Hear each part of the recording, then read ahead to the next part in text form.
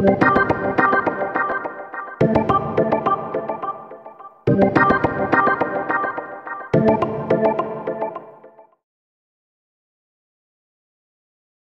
is a German World War II Enigma machine. It has 3 rotors to do the encryption and a plug board.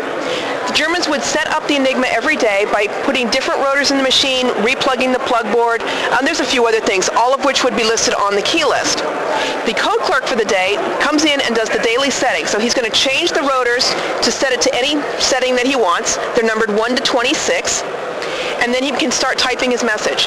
When you type a letter, the electricity moves through the machine. First it goes through the plug board, and I'm typing the letter K, so K might be plugged into, I don't know, in this case maybe a J. And then it would go into the first rotor, and it changes at that position. And every time it hits a rotor, it changes. When it gets to the reflector, it comes back through the 3 rotors and back through the plug board.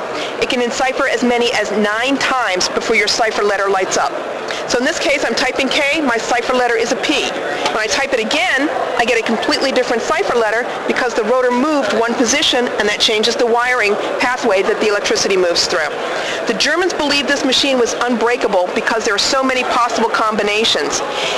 Unfortunately for them, they didn't realize that Poland had figured the machine out before the war even started.